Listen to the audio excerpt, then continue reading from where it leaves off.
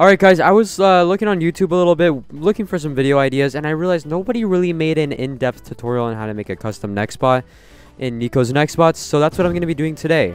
If you've been wanting to do this, here's how you do it. It's pretty easy. Also guys, really quick, I just want to say that at 50,000 subscribers, something very cool is coming that I've been working on. So yeah, in order to unlock it, we need to reach 50,000 subscribers, so share the videos, subscribe so that we can reach the goal and we can unlock the surprise. Enjoy the video. First, you go to your buy menu here and you'll see custom Nextbot. You click this, it'll say bot name, image ID, audio ID, and jump scare audio ID. I'm in a private server so I can spawn it for free, but I'm going to show you exactly what you're going to need. So you're going to need to go on the creator marketplace on Roblox and go to the images tab. Now you can literally take any image here. I'm just going to take the Giga Chad. Now, if you're on desktop, this is easy. You just go up here to the link and take the numbers from it. So yeah, just the numbers. Go back to Roblox, paste it in. As you will see, just give it a second, checking image. And it should pop up here any second now. Yeah, there it is.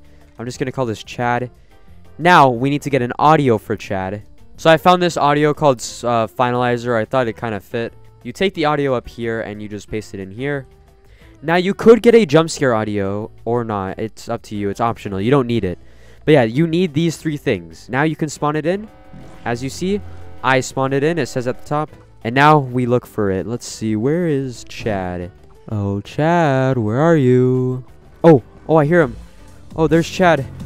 Oh, gosh. All right, Chad, you leave me alone. Oh, my gosh, my mouse disconnected. Okay, it's back. All right, he can't catch up to me. I'm literally running, and he's still not catching up somehow.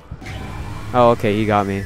But yeah, that's how you make a custom Nextbot in Nico's Nextbots. I wanted to kind of do this for you guys since I haven't really seen any videos going in depth on it. But yeah, with that being said, I'll see you guys in the next video. Goodbye.